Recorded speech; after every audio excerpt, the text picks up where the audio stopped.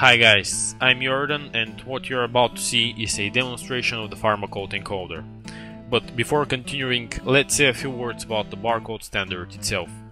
Even though it is not very famous, Pharmacode is a barcode standard widely spread in the pharmaceutical industry. It is also known as pharmaceutical binary code and is mainly used for tracking and controlling packages.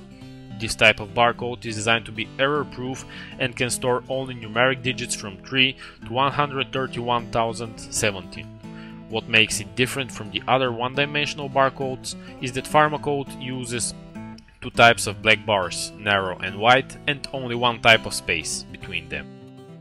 Here's where theory stops and the demonstration begins. As you can see, the PharmacodeEncoder is quite neat and intuitive application.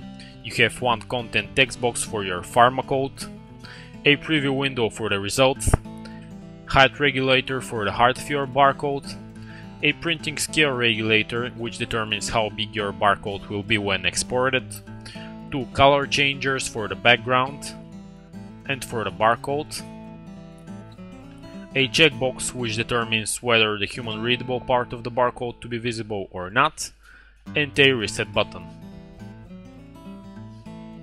Once your Pharmacode is ready, you can either copy it to pasteboard, go to your favorite graphical editor, choose New from Clipboard and do some further graphical alterations, or directly export it as PNG, which is a raster image format, or EPS and SVG, which are vector images.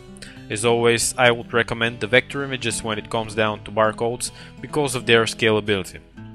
If you have a series of consecutive pharmacodes to be generated, you might find the functionality of the automator very useful. Link about the special tutorial for the automator can be found either in the description of the video or on our YouTube channel. Well guys, that's all for now from the PharmacodeEncoder and from me, Jordan. We hope that for those of you who are in the pharmaceutical industry, the PharmacodeEncoder does a good job and serves you well. Feel free to share your opinion about the product on our Facebook group, Twitter channel, G+ group or simply in the comment section below. Thank you for watching.